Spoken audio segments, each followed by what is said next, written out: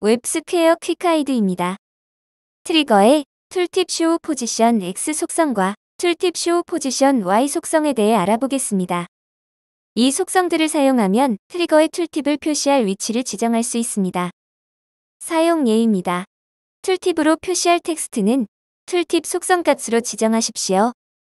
그리고 툴팁 쇼 포지션 X 속성과 툴팁 쇼 포지션 Y 속성을 사용하여 툴팁 표시 위치를 지정합니다.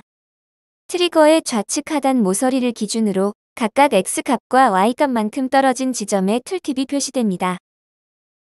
예제를 통해 확인해 보겠습니다. 트리거입니다. 툴팁 속성이 정의된 것을 볼 수 있습니다. 브라우저에서의 모습입니다. 트리거의 좌측 하단 모서리를 시작점으로 툴팁 텍스트가 표시됩니다. 스튜디오로 돌아와서 툴팁 쇼 포지션 X 속성 값으로 100, 툴팁 쇼 포지션 Y 속성 값으로 0을 설정하겠습니다. 저장 후 화면을 다시 로딩합니다. 트리거의 하단 모서리로부터 가로로 100픽셀 떨어진 지점에 툴팁이 표시됩니다. 툴팁 쇼 포지션 Y 속성 값으로 100을 지정하고 저장합니다. 화면을 다시 로딩합니다. 트리거의 좌측 하단 모서리로부터 가로로 100픽셀, 그리고 세로로 100픽셀 떨어진 지점에 툴팁이 표시됩니다. 웹스퀘어 퀵가이드를 시청해주셔서 감사합니다.